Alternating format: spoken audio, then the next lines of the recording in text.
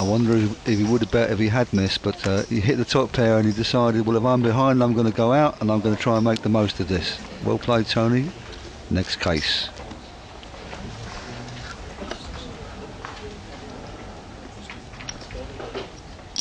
Look at him staring down Jan. The body language between the pair of them. Jan this time with the pair of jacks. Right, so 22,000. Well, has Thomas got enough chips just to call this never look, or is he? Look at it, he's wearing his heart on his sleeve once again. He wanted to play this hand, but he doesn't want to go out. If he moves in, he'll be in big bother. You put nothing in this pot, mate, you can throw it away. No.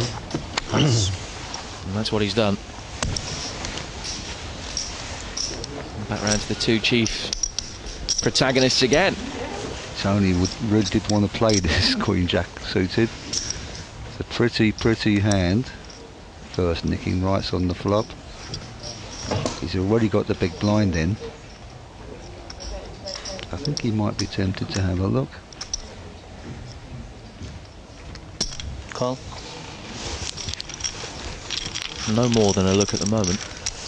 Yeah, and about a 2-1 favourite here. Tony Bloom needing to hit a queen. And he's hit just what he needed. And that's very dangerous for Jan, because Jan will like this flop. He knows unless Tony has got a queen, he's in front, Jan has to really bet this. And I think Tony might come over the top again. If he does. And the last time there was a trap check from Tony Bloom. Well, Jan didn't bite. Very sophisticated play by Jan Savage not to bet that flop. Maybe he still thinks he's in front, and he'd rather have Tony bluff at it than have Tony come over the top of him when he bets. Hard for Jan to put this down. 7,000. But Tony is committing such a large part of his stack. 37,000 bet there. Jan must consider it would be a tough situation for Tony to bluff. But Jan, he's fallen for it. He's fallen for Tony's check on the flop. Jan thought he was setting a trap by checking behind him. 68,000. Tony didn't come here to pass in this kind of situation. He knows he can double himself up and get himself right back in the game. It's tricky though, because Tony realises that Jan thinks he's in front, and if Jan thinks he's in front, he could have a bigger pair than queens. But neither of them, they both played slow on the flop, so neither of them really knew what the other one had. And now Jan, the more Tony thinks, the more Jan thinks he may actually be winning with his jacks. But he'd love Tony to pass, of course. I don't think Tony will pass Jim. Too many chips in the pot.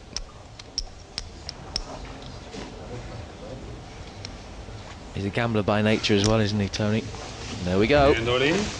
All in for Tony Bloom. Tony Bloom is all in. Board is 7 queen 3-5 playing against Jan. 65 for a change. One jack in the pack 65. to send Tony packing, otherwise he's going to double up and he's going to be a big danger in this game again. For Jan and queen check for Tony. Tony has a pair of queens. It's going to be difficult. Guys are saying this is an absolutely Only shocking the hand for one of them. card. And the last card is an 8. And it's Jan. Pair of queens for Tony, and he's brilliantly played himself back into the chip lead on this table. Jan left to sit and contemplate.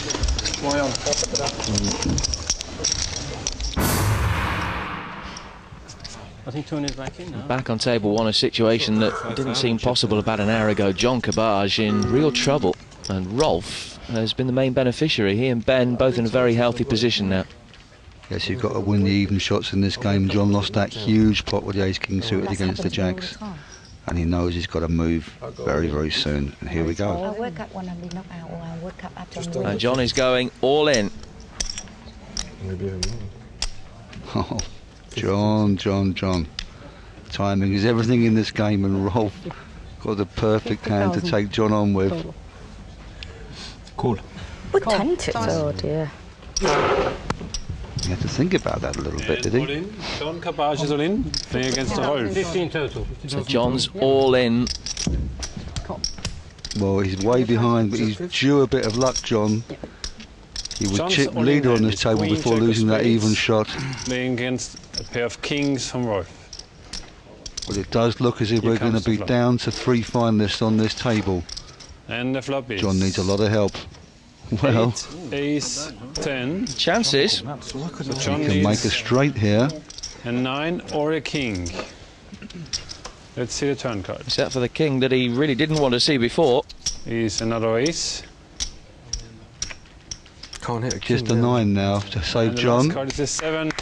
No help for John. And John is out. He reached the final table last And we year, know but the no 3 repeat. players for the final. One bad hand, then some bad luck. John Cabage is out. Well done, Ben gentlemen. Roberts, Rolf Inge van Vick and Bargill through to the final.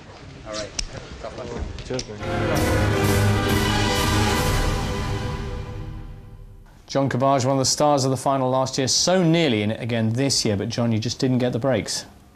Yeah, it was going on for a while, and there was no big hands coming out. Every time I had a big hand, I was just winning the blinds, and finally, a typical, no limit hold'em situation came along with an ace king against 2 jacks, and if I didn't have the chips left, I would have passed the hand. But at this stage, I can call, win the hand, and now I'm going to be a good favourite for the final. Right.